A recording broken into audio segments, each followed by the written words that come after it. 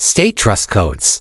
State trust codes are laws that vary by state within the United States, governing the creation, operation, and termination of trusts. These codes detail how trusts can be established, how they should be administered by trustees, the rights of beneficiaries, and how trusts can be modified or terminated. The specifics of these codes can differ significantly from one state to another, reflecting local legal traditions and practices. Key aspects of state trust codes. Formation of trusts. The codes outline the requirements for creating a valid trust, including the need for a settlor person creating the trust, trustee person or entity managing the trust, and beneficiary person or entity benefiting from the trust. Trustee powers and duties. Detailed guidelines on the powers, responsibilities, and duties of trustees, including how they should manage and invest trust assets. Beneficiary rights. Provisions on the rights of beneficiaries, including their right to receive distributions and information about the trust. Types of trusts.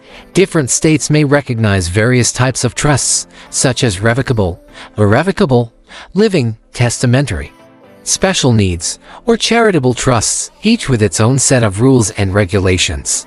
Trust administration. Rules on how trusts should be administered, including record keeping, reporting to beneficiaries, and handling disputes. IRS Code Section 641 to 683, Tax Implications of Trusts. The Internal Revenue Code IRC Sections 641 through 683 cover the taxation of trusts in the United States.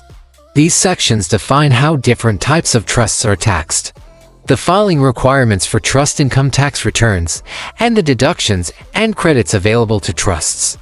Key tax considerations for trusts. Taxable income of trusts. Section 641 specifies that trusts are taxable entities and must file annual income tax returns. The income of a trust is taxed either at the trust level or passed through to the beneficiaries, depending on the type of trust and its provisions.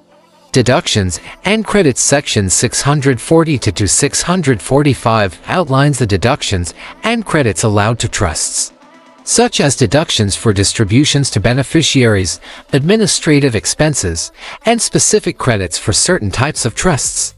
Grantor Trust Rules. Section 671 to 679 detail the tax treatment of grantor trusts, where the grantor retains certain powers or interests in the trust, and thus the trust's income is treated as the grantor's income for tax purposes.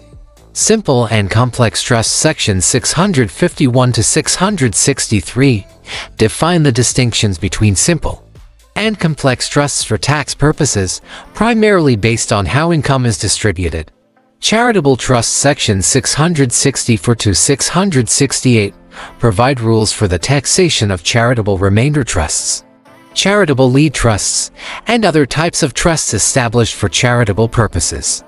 Understanding the implications of state trust codes and IRS code sections related to trusts is essential for anyone involved in trust creation, administration, or estate planning.